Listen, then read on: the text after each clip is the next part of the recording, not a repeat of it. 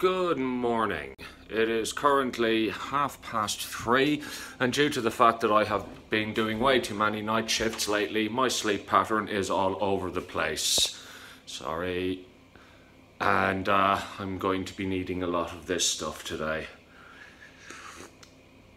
Anyway, given that I don't start work for 5 hours, I decided I would give you a tour of the wonderful, wonderful town that is Tennant Creek. This is the wonderful accommodation I have been put up in by work. It is basically a prefab. Most importantly, it actually has 2 split system air conditioners in it, meaning that it is thankfully lovely and cool. So instead of sleeping, I have been up just messing around with my laptop and my new camera.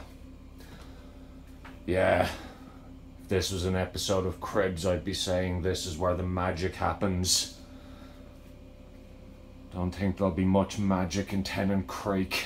Okay, so the sun's coming up. I figured I might as well get some nice sunset views from the top of the hill out here. And I'll give you a little bit of backstory on why in the name of God I keep ending up in this very random little town in the middle of absolutely nowhere. Oh my God, there is like a million dead bugs on my windscreen. Sorry about that. So, I lived in Melbourne for 5 years, and in 2014, I think I'd just gotten a bit fed up with living in a huge city. I'm not really a city kid. So I decided, do you know what? I'll go work in the Outback. Now, I had initially applied for jobs in Darwin and in Alice Springs, but me being the sort of idiot who tends to just go ramming both feet in, I decided to take a job here. And I remember the first night I came here, to say I got a little bit of a shock is putting it mildly. It's quite far removed from Melbourne, as you can imagine. In fact, to this day, I still struggle to believe that where I am now is the same country as Sydney and Melbourne and Perth. It's kind of insane. There is massive amounts of poverty here. Needless to say, most of it is amongst Aboriginals. And I found that very confronting when I first came here. You'd see like just hordes of Aboriginal people just roaming the streets, and then when the sun went down, the place actually sounds like a war zone. All you can hear is cars screeching around the place, shouting, fighting, all that sort of stuff. And the first night I spent here, I was actually completely terrified, thinking that someone was going to break into the house, or that I was going to be robbed, or that I was going to be beaten up, or worse. I was bloody terrified.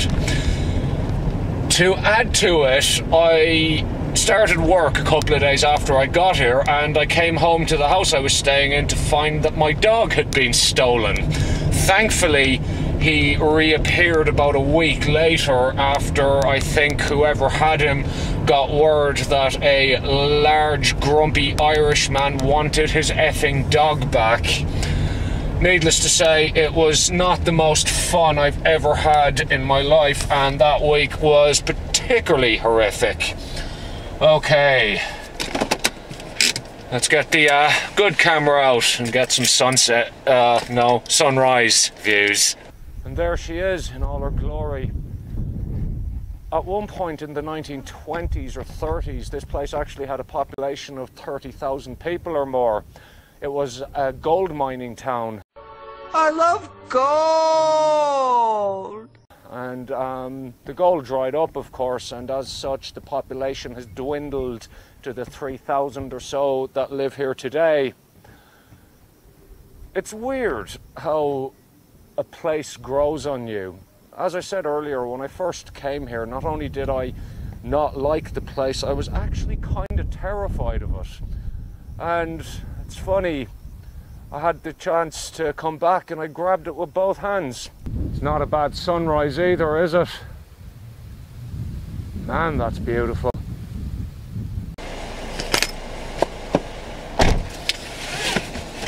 Alright. Shut up.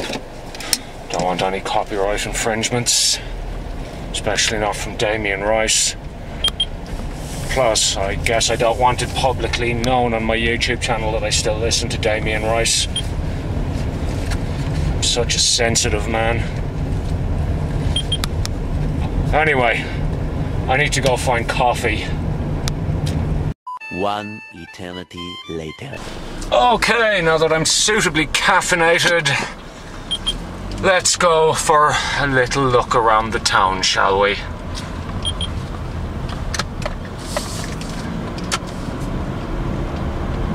This is the main street.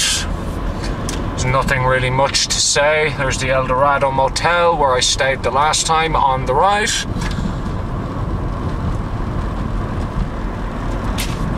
It's really got very basic services. There is Wyatt Motors, which is a car dealership slash pet shop, interestingly enough. I could spend thousands of dollars in there if I wanted. Although most of the cars they have are old and crappy. The bus depot. There's one pub. That's basically it. There isn't a whole lot to tell you about the place. You know, most of the interesting stuff around here is in its mining heritage, or you don't really get people coming here to go on holiday, shall we say. It's usually people just passing through, or else people coming here to work. Sorry about that, son. Right, we'll go out and have a look at the old mining stuff. Right. Here's the mining centre. You can see all of the old mining stuff there. Oh, that little steam engine thingy looks cool.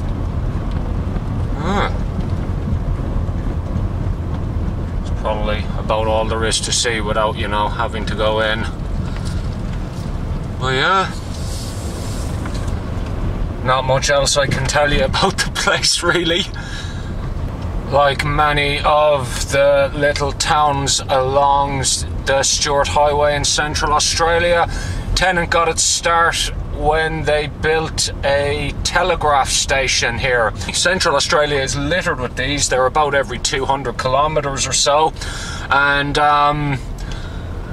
what they were was basically, there was a telegraph line running from Melbourne, which is the richest city in the British Empire back in the day, all the way to London. And what this place was is that people would come work here for years at a time. They'd grow their own food, slaughter their own meat, everything, and would sit in the building, which I will show you, with the drone endlessly repeating signals that were going between Melbourne and London. Remind me to never ever complain about my job ever as long as I live, because that sounds like absolute hell.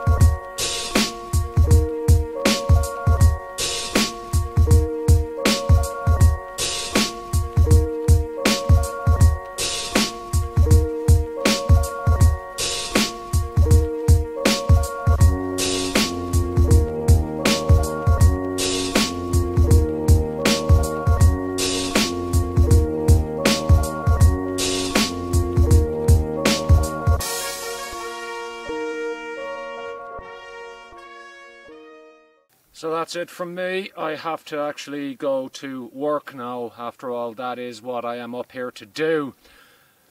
Weirdly, for such a complete backwater in the middle of nowhere, there is a lot of cool stuff here. and I'll show you a couple of more awesome little things you can find around here on the next video. Anyway, I'm going to go and drink more coffee and then go to work.